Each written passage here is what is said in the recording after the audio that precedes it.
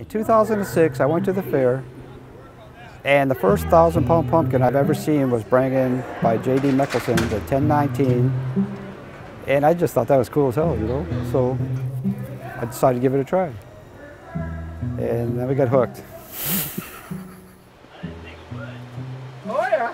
Today's the day where after 5 months of effort, you got to find out, A, if you have a whole intact pumpkin that can be a contender, you know?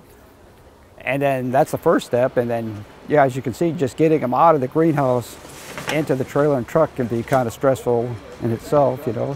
So a lot of relief today. After getting everything into the truck, all I gotta do is drive there. Should be good. This year's pumpkins, though we didn't make a new state record, 1231 is a pretty good size for the type of summer that we did have, being on the cooler side and not so much sun. I think that just goes to show the skill that the growers do have. That is impressive. Isn't that a beast? That's a little flower.